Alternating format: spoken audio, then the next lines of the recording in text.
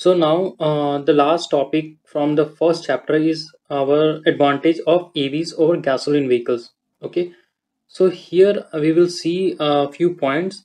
Okay, based on the advantages and based on the batteries technology. Okay, so as we all know that the electric vehicles have a many benefits compared to traditional petrol vehicles. Okay, so some of them are like a lower operating cost.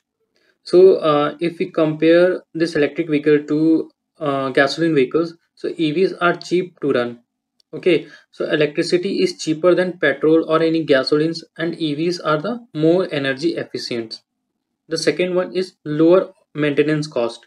So in this point, EVs have a less moving parts. Means there is no engine, so the moving part is less as compared to gasoline engines, and no need for oil changes for or exhaust system repairing. So EVs has a less maintenance cost as compared to your gasoline vehicles. Now the third one is your environmental impact. So in EVs, basically EVs do not release any emissions from their tailpipe. So the air quality is better, and they can run. They can also run on a renewable energy sources. So their carbon footprint is also less. Okay. Now the fourth one is quiet operations. So EVs usually makes less noise than your gasoline vehicles. So noise pollution is less in the electric vehicles. And the second one is energy efficiency.